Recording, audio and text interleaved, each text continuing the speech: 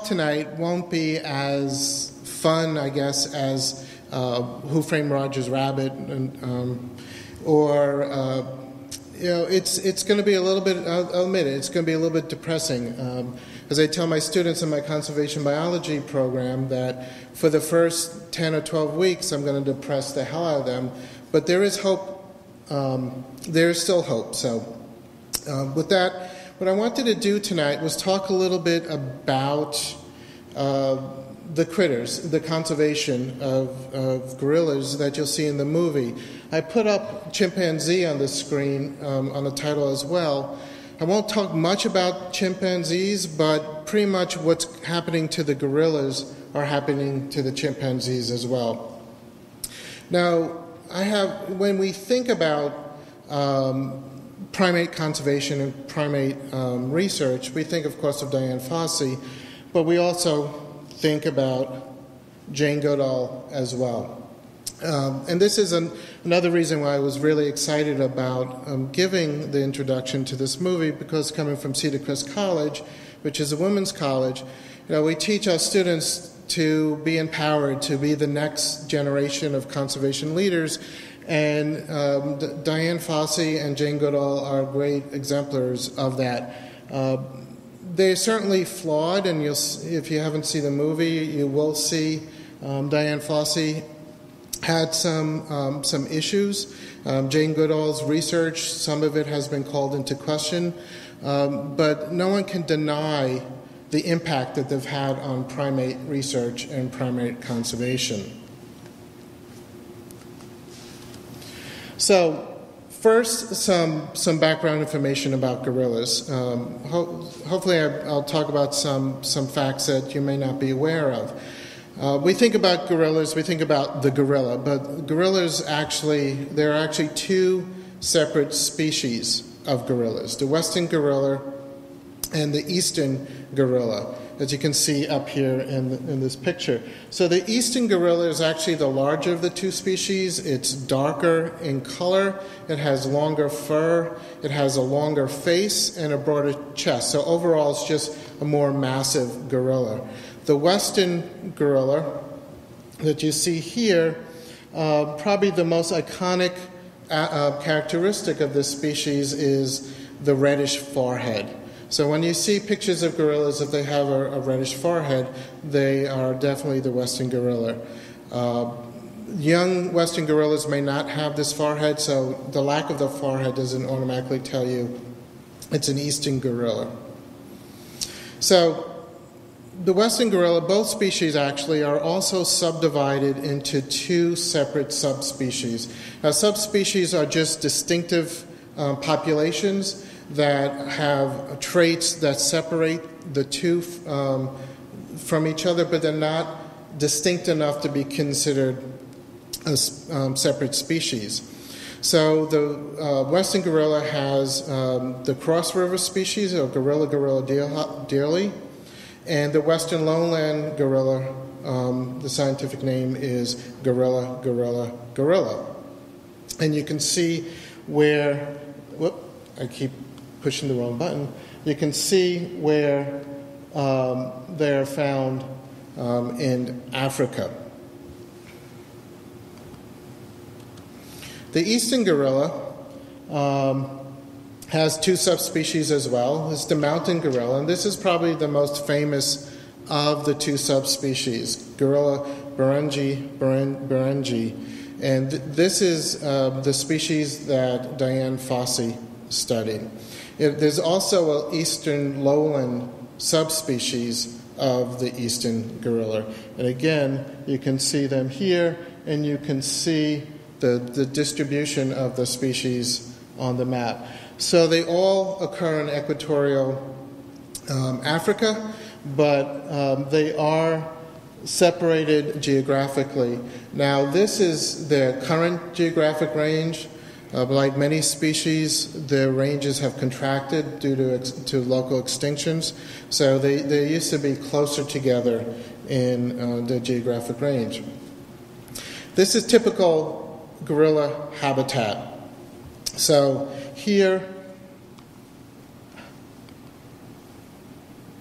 Here is the mountain habitat and the lowland rainforest habitat. They tend to like open habitats with some understory, but no, they tend not to be found in the kind of the stereotypical rainforest with the closed canopy above them.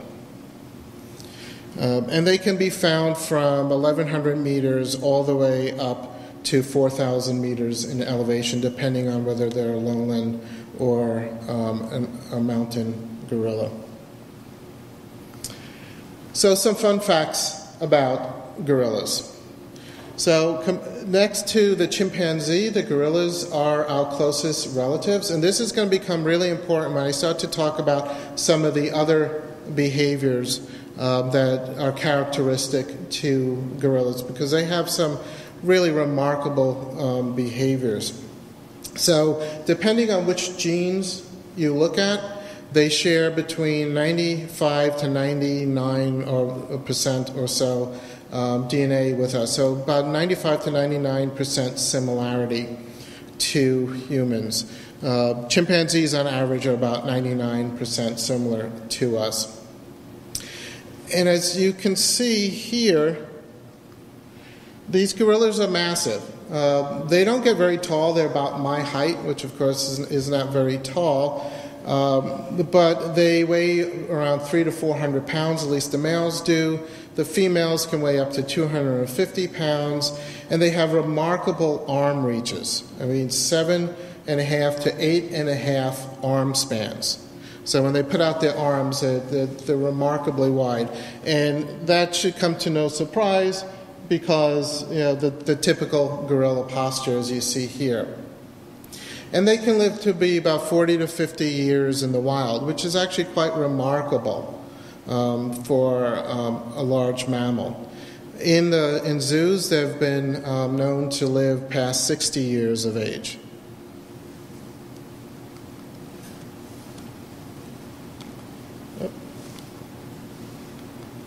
Okay.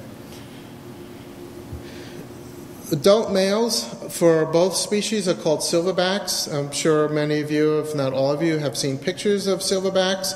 And they're called silverbacks because of the characteristic silver on their back, hence the name silverback.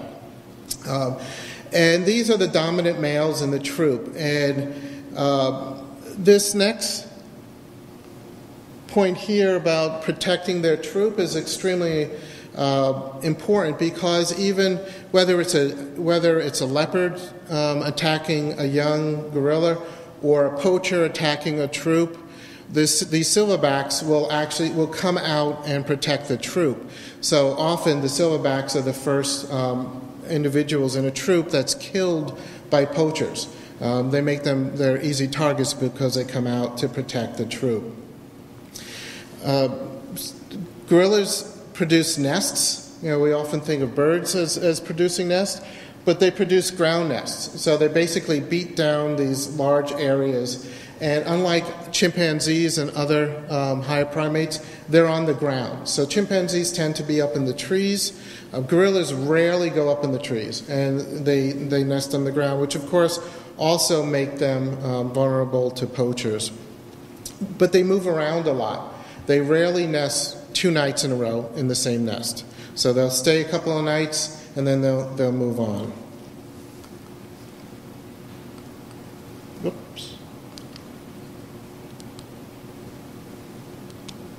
Okay. They're vegetarians. You know, the picture of King Kong and Mighty Joe Young is not true. They're carnivores. They're not carnivores. If they grab an insect or a small lizard on the vegetation that they're eating, they certainly will eat it, but they don't go after meat as part of the diet, which is a little bit different than chimpanzees. Jane Goodall discovered early in her work that chimpanzees actually do eat meat. They will hunt down colobus monkeys and eat meat, but gorillas do not go after meat. And because they eat so much vegetation, they actually rarely ever drink. The gorillas will drink a little bit in the wild, but they tend not to drink because they eat a lot of succulent plants. Probably the oddest part of their diet is that they will eat dirt. They also will eat their own poop, but I don't want to put that up on the slide. But they eat dirt, and it's thought there's two hypotheses of why they eat dirt. And gorillas are not the only ones that eat dirt. Chimpanzees will eat dirt. Humans eat dirt. It's called geophagy. It used to be thought to be a mental disorder, but now it's being rethought. Even parrots and tapirs will eat dirt. And it's this two hypotheses. It's either to supplement minerals in their diet that they don't get in the vegetation, or it's to detoxify the food that they eat.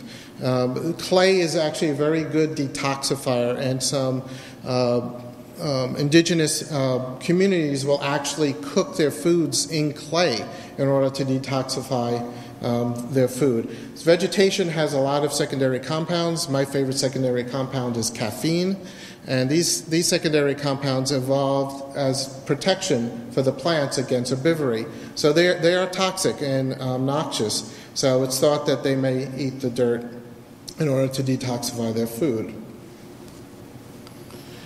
I'm sure you're all aware that, and you'll see this in the movie, that gorillas tend to live in groups. Of course, they're called troops. They average between 10 to 20 individuals with one adult male. Usually that's the silverback, several adult females, and the offspring. When female offspring actually get older, when they get sexually mature, they actually leave the troop. And the troop ranges around 20 square kilometers, but the troops in the local area will overlap their home ranges. And gorillas generally walk by knuckle walking. Again, the stereotypical picture of a gorilla is walking on its knuckles. But gorillas actually can walk bipedally, can walk on their hind legs. And I purposely chose this picture. It's a little bit blurry, so it looks a little bit like Sasquatch or Bigfoot. But it's not Bigfoot, it's actually a gorilla. And gorillas will walk bipedally, especially if they're carrying something.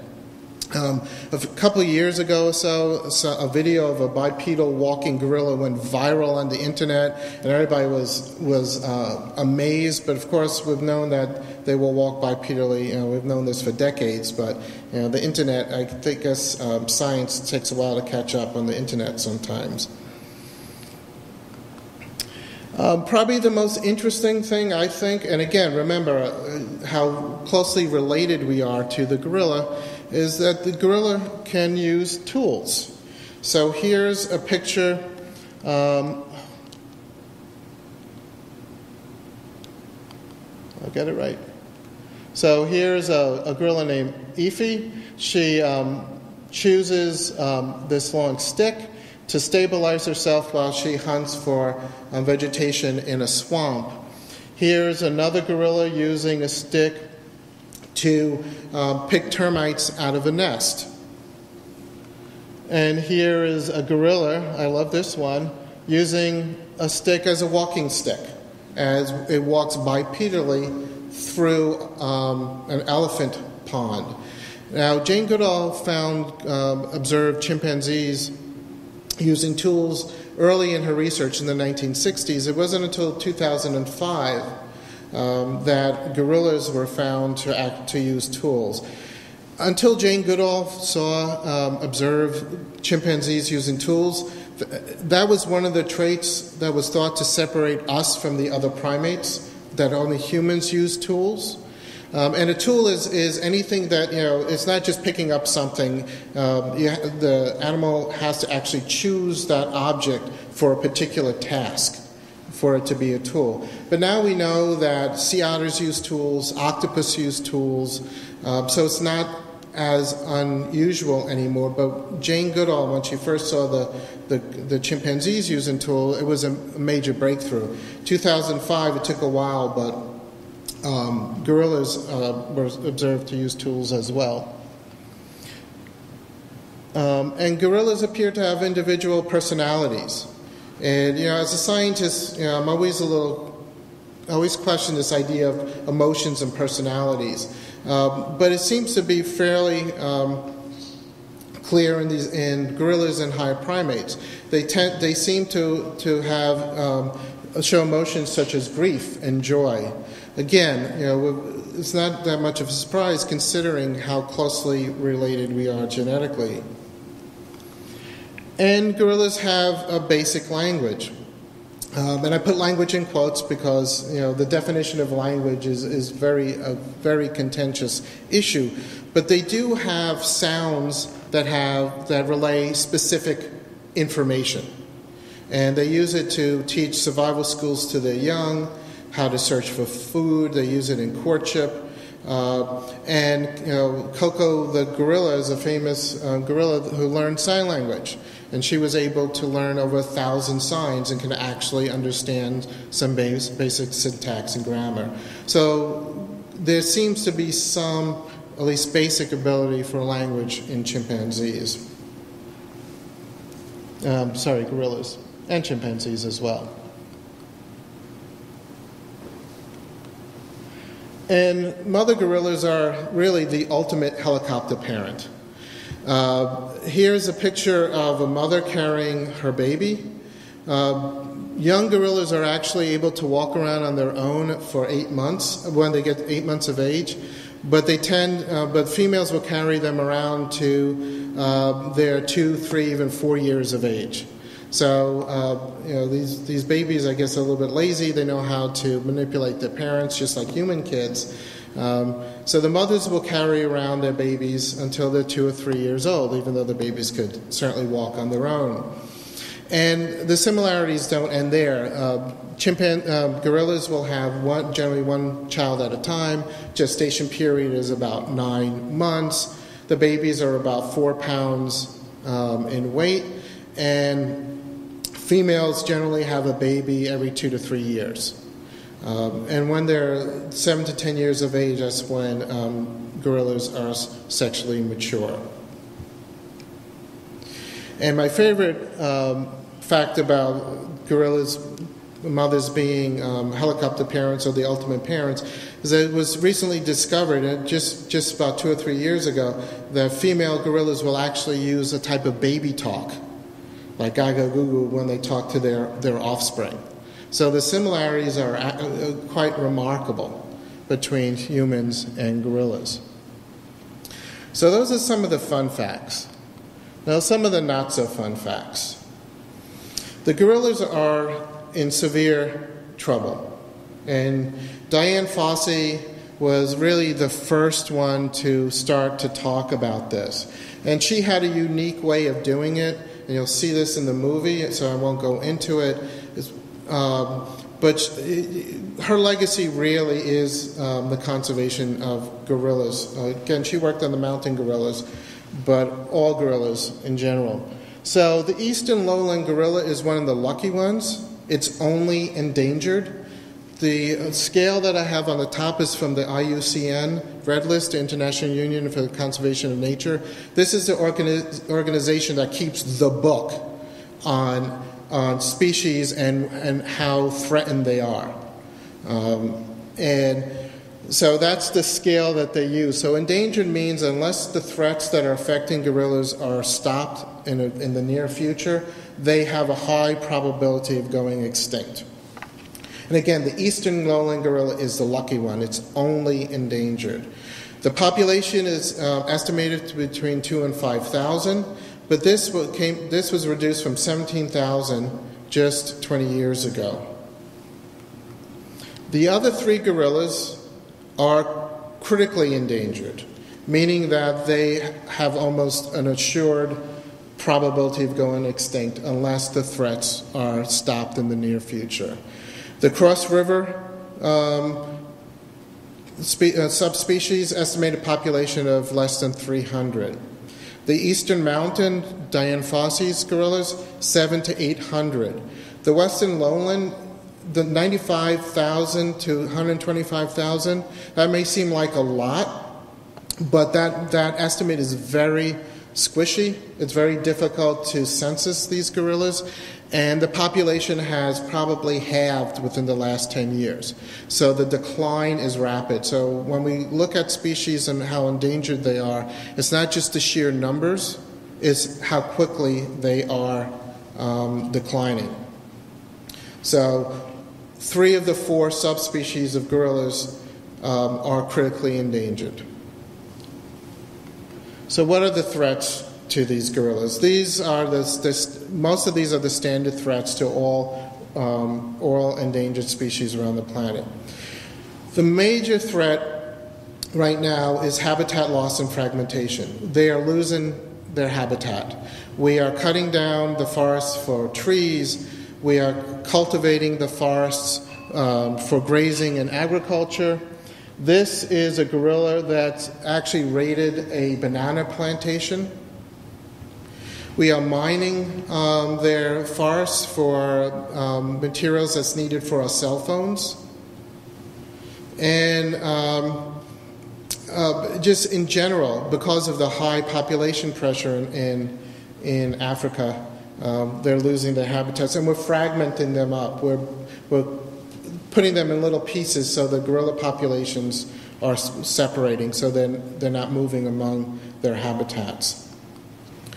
Poaching, which is a major theme of Gorillas in the Mist, is also another major issue. This is a ranger with traps, snares that were set up to catch animals, and gorillas and other critters in the forest.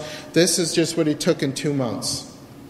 So poaching is a major, major issue with gorillas. They are being killed for meat, the bushmeat trade, for the hands and their skulls and their skins.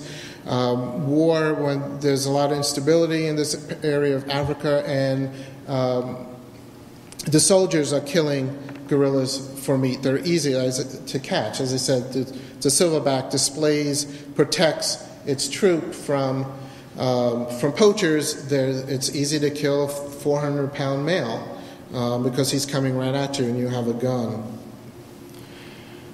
Ebola is actually a major threat. This is something we don't hear about. We've all heard about the outbreak of Ebola, obviously, among people, and that, of course, is extremely sad and troubling.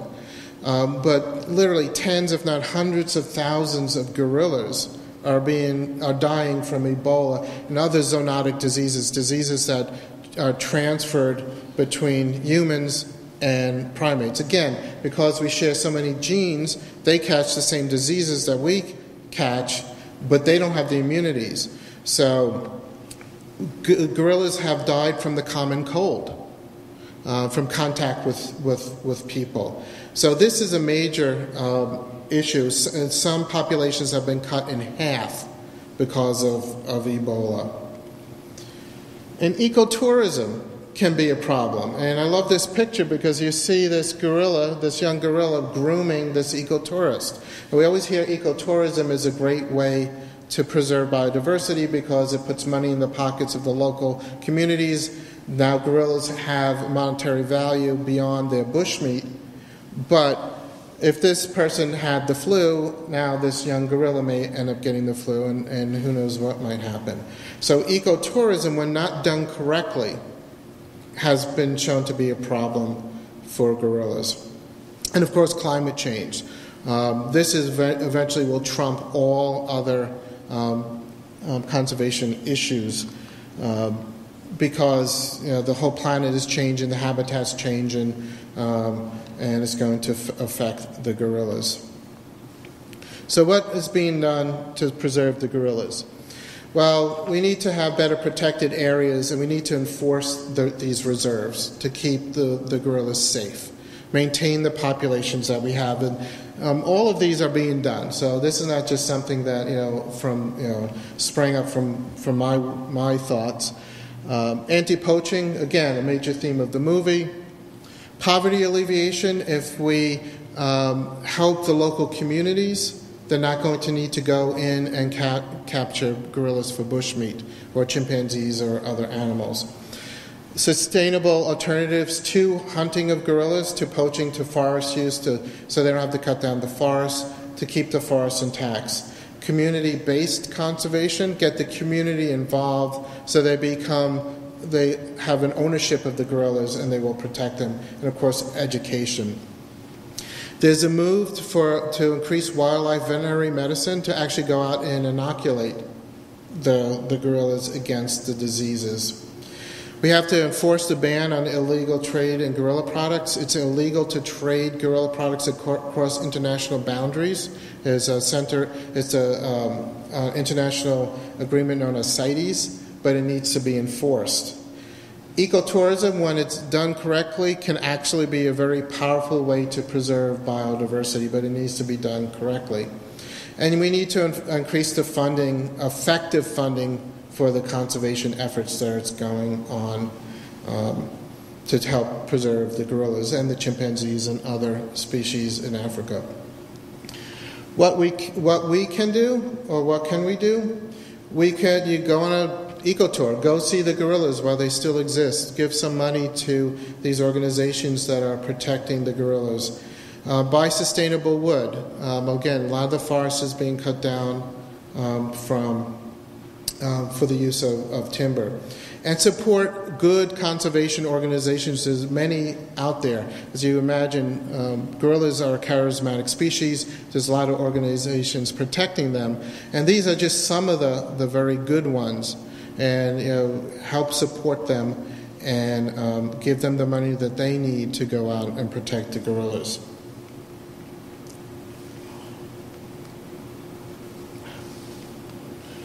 And there's hope. And I always want to end on a slide that shows that it's not all bleak. It is bleak. I mean, 250 individuals left of the Cross River gorillas. Has this very small population. Inbreeding can be occurring.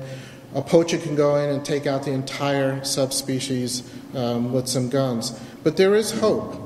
You can see here that the mountain gorillas have increased in numbers. Again, Diane Fossey's gorillas. This is the species the subspecies has gotten the most attention of all of the gorillas. So we can protect the gorillas and they can come back. It will be slow because of this low reproductive rate, but there is hope out there. And who wouldn't want to save a species that looks like this? Again, very similar to humans. Here's a mother with a brand new baby. Caressing her baby. This was taken in a zoo, so it's not a wild gorilla, but again, taking a look at a picture like this, hopefully will convince a lot of people that gorillas are worth saving. And with that, I'll end. Thank you. Thank you, John. Thank you very much. It's staggering.